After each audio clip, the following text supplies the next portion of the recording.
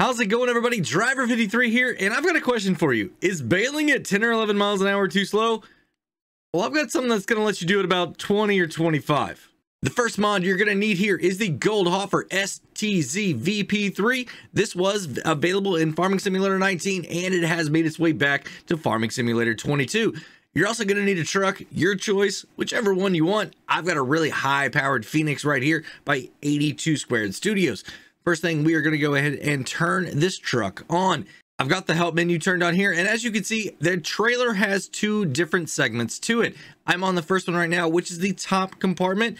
I want to be on the back section for this next thing. So what I'm going to do is I'm going to hold down my L1 button, and I'm going to move right on my joystick. And as you can see, that's going to extend this trailer out as far as it will go. Once I've got it extended all the way back, what I need to do is disconnect here. So I'm going to go and hit X, and I'm going to go ahead and start moving forward, because let me show you this. If I'm sitting here and I just disconnect it, I can't go anywhere. It raises it up. So you have to make sure that you're disconnecting it while you're moving forward, and then you're just going to get it out of the way. And why are we getting it out of the way? Well, we need to load something on top of that trailer now.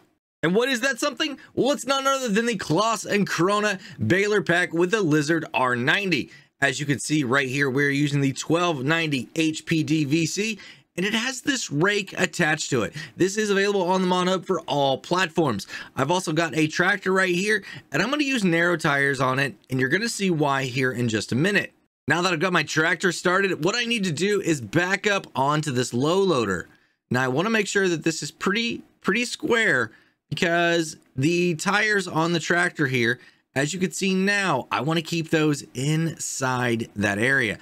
I also want to make sure that this is all the way back, just like that right there. Awesome. So now I've got this thing loaded up. What I need to do is go ahead and unfold my baler here, and I'm going to go ahead and lower it down also.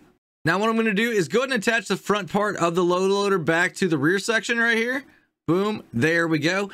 Now that we've got that attached, what I'm going to do is go ahead and pull this forward right there. And I'm going to go ahead and turn it on as well.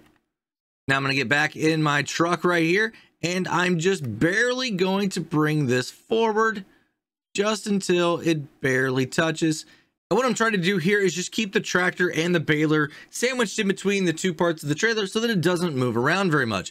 Now that I've got my baler going, well, check this. Now as I start moving, you can actually see down at the bottom of the screen there that I'm seeing how much of straw I have here in my baler. We're going to go ahead and pick up this little bit right here. I'm going to make a turn, but I'm going to do it real gently. All right, here we are going 25 miles an hour. It's going to raise up. It's going to go crazy, but it's perfectly fine. Now we are still going about 20 miles an hour. It is going to stack up a little bit in the bottom there. I know it looks weird, but man, this is working. We're going twice as fast as we were before. And yes, it did get knocked off a little bit here to the edge, but it was still working perfectly fine. So I think right around that 20 mile an hour range is what's going to be safe.